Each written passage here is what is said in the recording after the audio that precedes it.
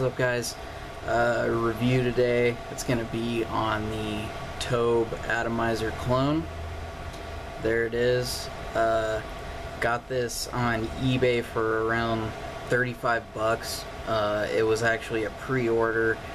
It didn't even take that long. It took me about a week to receive it after I ordered it. So I kind of lucked out when jumping on the pre-order to receive it. But yeah, guys, so here it is. It's got the nice top portion of the top cap that comes out, and it gives you that nice big well to drip into, and then the barrel comes off as well to expose the deck and make it easier to build on.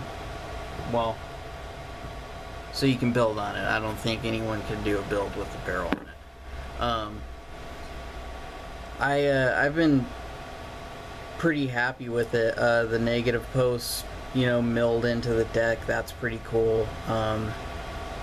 When I first got it, the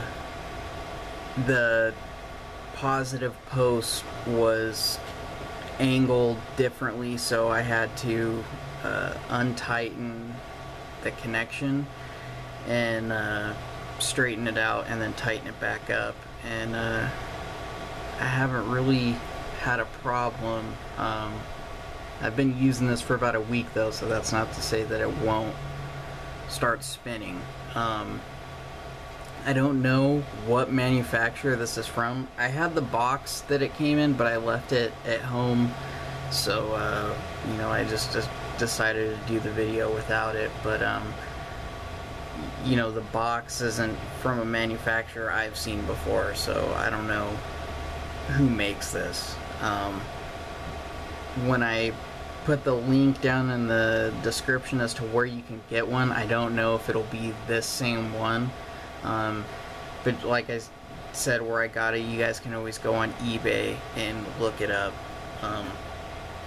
But for $35, it's pretty good. I like it. It seems like a solid little atomizer.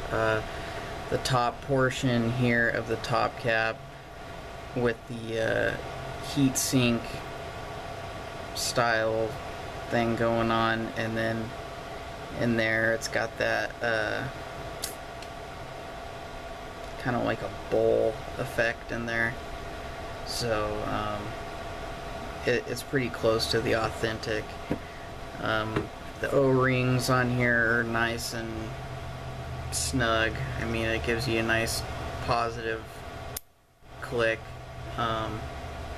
One thing is that when you first put the top portion of the top cap on, there is a little gap between the barrel and the cap. So what I've been doing is I've just been giving it like a little spin afterwards, and that kind of, you know, snugs it down to the barrel a little bit. Build I have in here, same build I always do. It's just some microcoils with cotton. That build always works for me, and it's simple. So but it's firing nice. It's at around 0.27, I believe. So I'll go ahead and drip a little bit on here. We'll take a few vapes, and we'll go down into the close-up.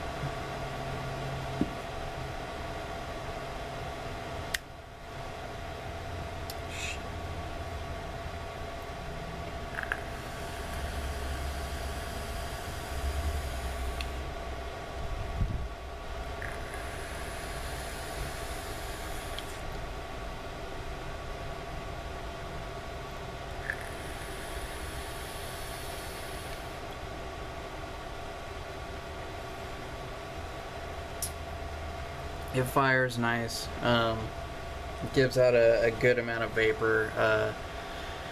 Down in the close-up, I'll show you the bottom of it and what the connection looks like and all that. But for 35 bucks, guys, I think it's a good atomizer to get if you choose to get it off eBay. I know that Fast Tech just got theirs in. It's definitely not the same size on Fast Tech. They're saying it's like 21 millimeter and some change. So I don't know, but this one, it seems to be good quality, and I've been happy with it so far. So yeah, guys, we'll go into the close-up, and I'll show you some more of it.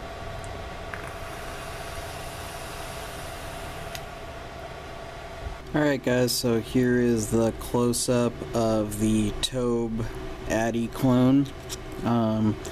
As you can see there on the top cap, it's got the engraving. Actually very nice engraving. You know what, it's more laser etched, but it looks spot on. Got your airflow on both sides, and then your top portion of the top cap there that comes out is like a heat sink, and it makes it easier to drip.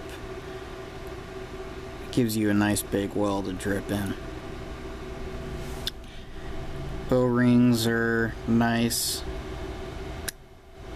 Everything fits in there nice and neat. Give you a close-up of the deck. I got a build in here right now, but as you can see, the center post is higher than the negative post. That's how the authentic is too. The negative post, if you can see that milled into the deck there. Should have took this build out, or at least the cotton out, before I did this, but I'm sorry guys. Nice thick O-rings to grip the top cap. If you can hear that nice positive click. You got the airflow control fins right there on either side. So this is a pretty nice Atty to build on, and it is really close to the original. I'll go ahead and take it off the Nemesis and show you the bottom of it.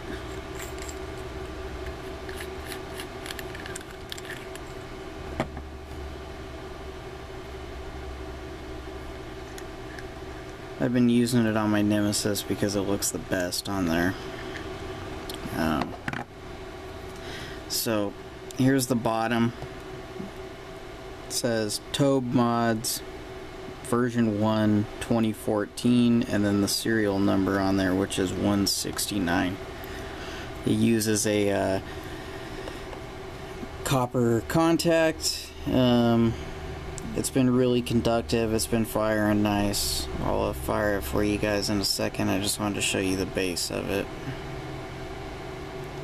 So yeah, there's the base, or the bottom. And again, there's an up-close view of the laser etching.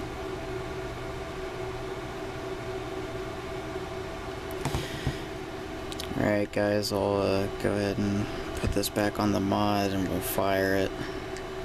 Got juice everywhere. 1 second. Alright. Sorry guys. I'm going to be getting a Caravella again real soon. I think this thing will look really good on a Caravella too. So, my build.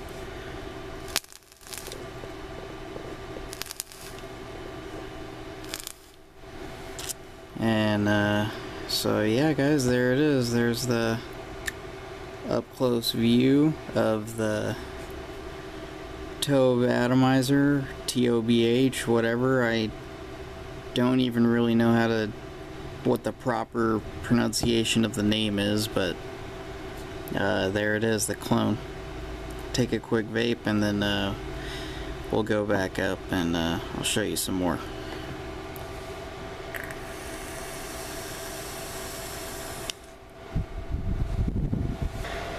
So there was the close-up of the TOBH Atomizer clone. It's pretty good. To be totally honest though, I really thought I was gonna like it more. I thought I would, I don't know, I just thought I expected a little more from it, and it's just,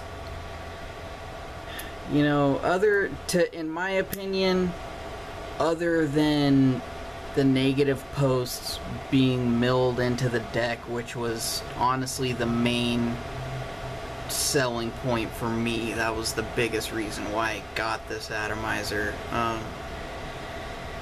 It's really nothing new.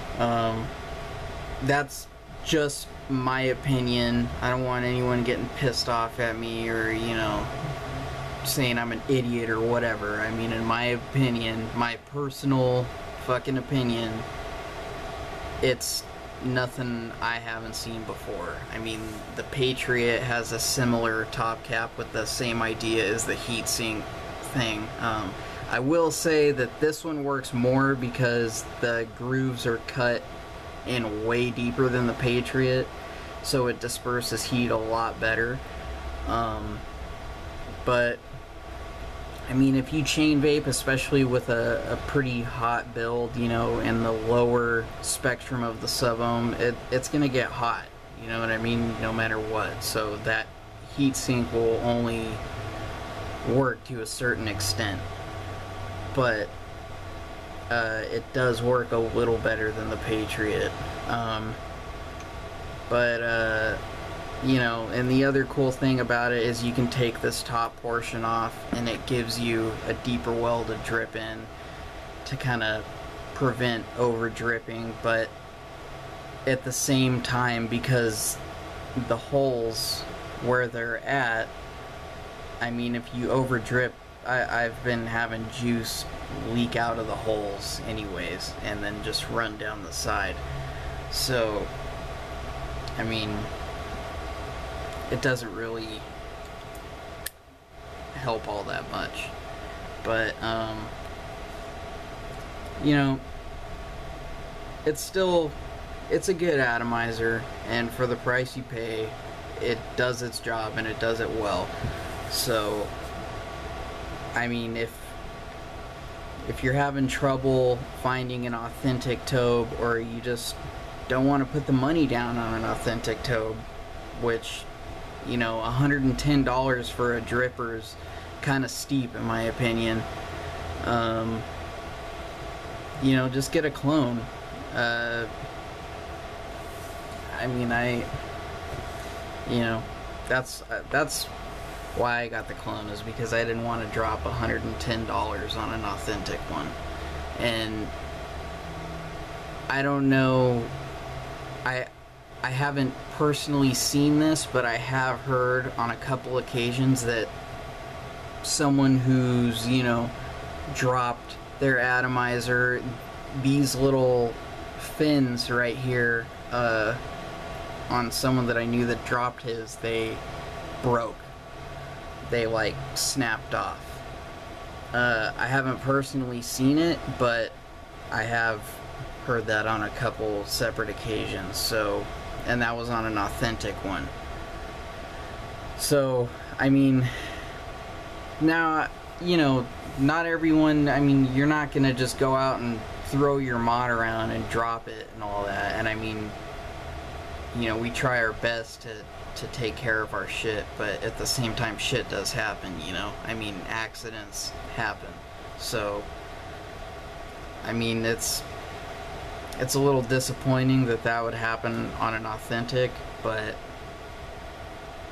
I mean, you'd figure that they would kind of make the steel a little thicker, or at least a better grade that wouldn't break like that, but I mean, I don't know, it is what it is. So I'm just rambling now, but yeah guys, this has been the TOBH dripper. I'll take another couple vapes and then we'll call it a video.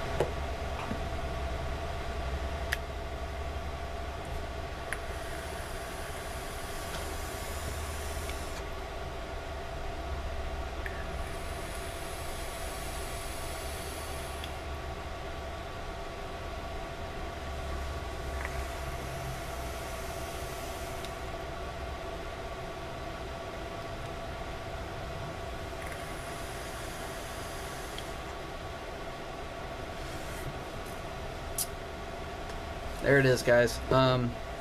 Until the next time, keep on vaping, and feel free to ask me questions, leave me comments, whatever you guys want to do. Oh, another thing I wanted to mention, the FDA has struck a new proposal. I guess after May 25th, they're going to make modders and anybody who makes electronic cigarettes go through a specific test to the FDA specifications, you know, as far as making mechanical mods, variable voltage mods, variable wattage mods, atomizers, all that stuff.